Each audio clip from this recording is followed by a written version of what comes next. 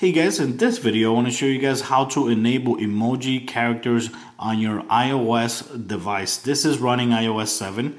Like you can see here, iOS 7 white keyboard, but there is emoji characters that can be added as well, just like before. This is not new steps, but I'm surprised the amount of people that still don't know about this little trick that you can actually do here. So let me show you guys how to do it. Okay, so this is how the normal keyboard looks. Like you see over here, by default, you're not going to see a little button over here that's for the emoji or international keyboards. So to enable that, we have to go to settings.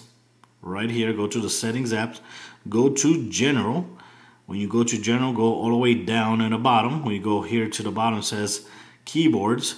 Go to keyboards right here. And right here you got English, or if you live in other country, it might say Czech or Chinese, whatever. Then right here you got add new keyboard. So right here, from right here, we're gonna go ahead and go alphabetically order. It says emoji, click emoji, and that's it. You're done with the adding emoji to the keyboard. But you can also keep adding more languages as well. If you speak like Chinese or communicate with Chinese, you can do that as well, and you could keep on adding more keyboards. It doesn't matter how many keyboards you have. I don't think there is a limit. So now that you've done that, you could go ahead and finish. We could go back to the keyboard area over here, and like you see now, magically a little button over here appears. It looks like a little globe. So when you tap on it, boom, automatically take you to the emoji. And what's great here, it has lots and lots of character. Now this is iOS 7, so I don't really know if they added more characters, but if they did, it should be a lot, because this by default back then it had lots of emoji, and if they did add, so it's a good welcome. And that's it. Over here, once you keep on using like emojis over here, if you keep on using emojis, let's say keep on, voila. And over here, you got a history button.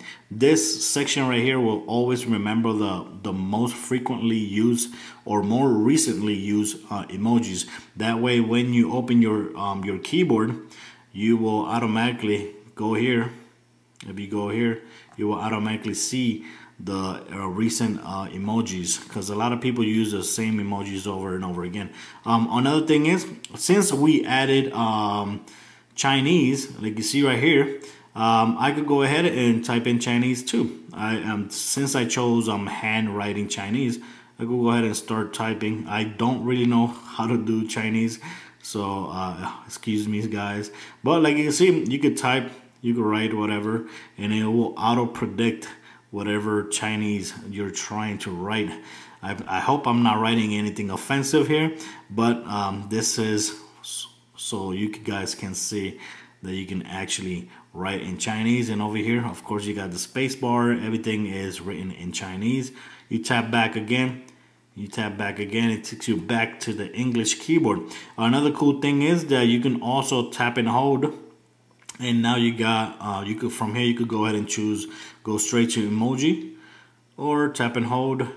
Because this is a good idea, because of if you have lots of keyboards, it's going to be a pain tapping and tapping and tapping until you reach your keyboard that you want to. But from right here, tap and hold and go ahead and release where you want to go, whatever keyboard you want to go. Very good, very easily. And that's it. So everything else basically stayed the same. There's nothing very different in iOS 7 here in the keyboard. Everything is the same. So I hope this tip actually helped you guys. Like I said, this is not a new thing for iOS keyboards, but some people still are, some people are new to iOS, and this is a good tip for them. So I hope you guys liked the video. See you next time.